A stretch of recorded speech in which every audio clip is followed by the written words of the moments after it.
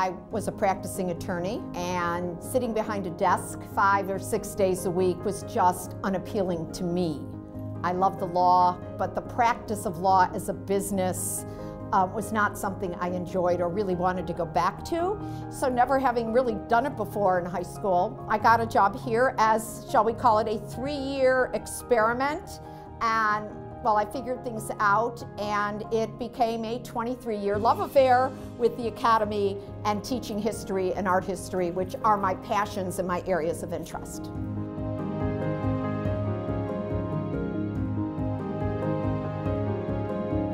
The Academy has had a huge impact on my life.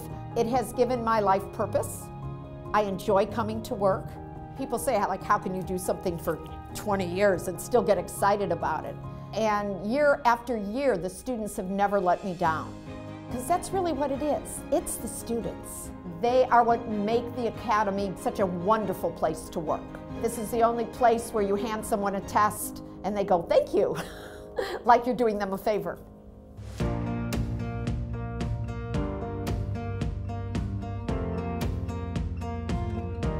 What's really very special about Susan Sennett is her enthusiasm for the art of teaching and her knowledge of her content. She knows the history, but she loves the history. And it's not just about dates and names and places, but what everything meant, and really make it alive. And students feel it and they see it. They're so excited when they come in and they're ready to learn, and she knows how to engage them. One of her best projects that I absolutely adore is her shield project, where when they get to feudalism, she has the students then create their own shields, and that taps into both the artistic element, and then they have to write an essay explaining the choices that they did. I've never seen a class taught like hers. She makes everything fun while teaching at the same time. I think the students feel special in Susan's class. They feel that she's an expert, but that she still cares about each of them.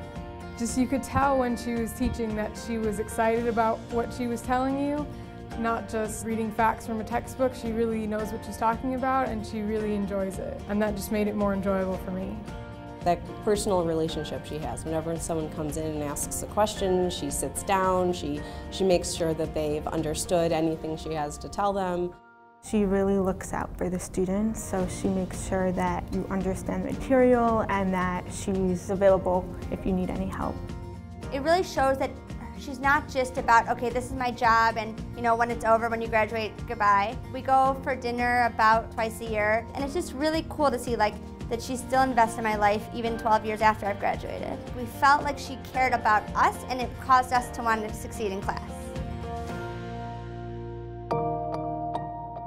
You know, everybody knows Miss Sennett.